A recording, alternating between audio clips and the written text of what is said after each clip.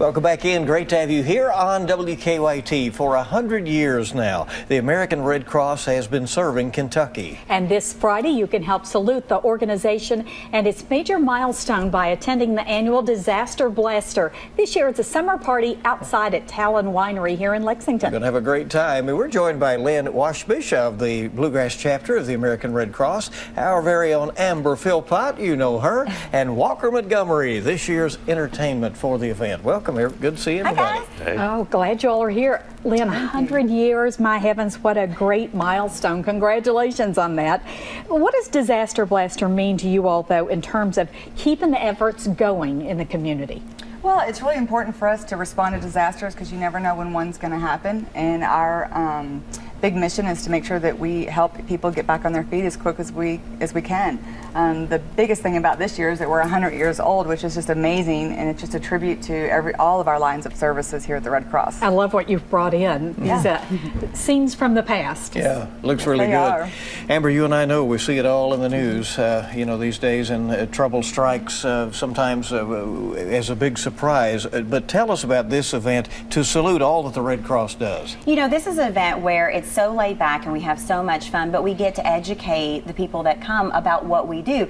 Everybody knows that we're there when we have a disaster, but one of the things that we chose this year in the Saluting 100 is we are a call center. We make sure that families can get messages to military members wherever they are, 24 hours a day, 7 days a week if they need it. And a lot of people know that. And we've been able to help a lot of families that way. So this event, we're going to have some fun. We're going to tell you what we do, and we're also going to salute what we do in terms of our military members and helping them out as well. Bringing it all together. That's really good.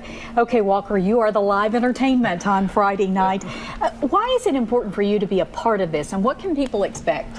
Well, you know, it's so important because obviously it's cool that it's the 100th anniversary and stuff. But you know, I'm a really patriotic person. If there's a event to help out veterans or active duty, I'm going to be there and do whatever I can to help.